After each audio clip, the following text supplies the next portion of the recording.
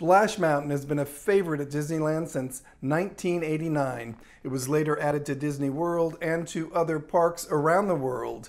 Today, Disney announced that it is going to retool the ride, moving away from images from the controversial 1946 film Song of the South and instead celebrating another Disney movie, The Princess and the Frog. I suppose you want a kiss. Kissing would be nice, yes? A number of online petitions have been calling for Splash Mountain to be rebranded, specifically to the more recent film, The Princess and the Frog. The 2009 animated music-filled movie was set in and around New Orleans and featured Disney's first African-American female protagonist, Tiana. It will now replace music, characters, and scenery from the controversial live-action and animated film, Song of the South. Zippity-doo-dah, zippity-yay.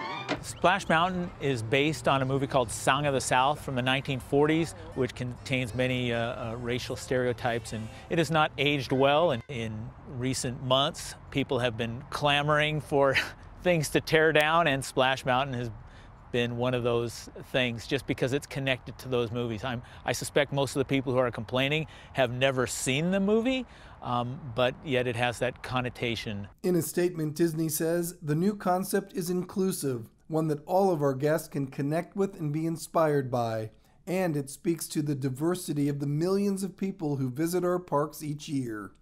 The new ride will be set after the events of the Princess and the Frog movie. It will join Princess Tiana and her alligator pal Louie while they prepare for a Mardi Gras performance in New Orleans.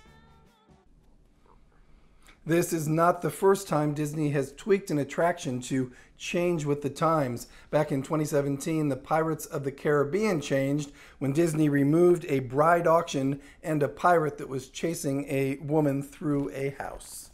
Live from home, George Pinocchio, ABC 7 Eyewitness News.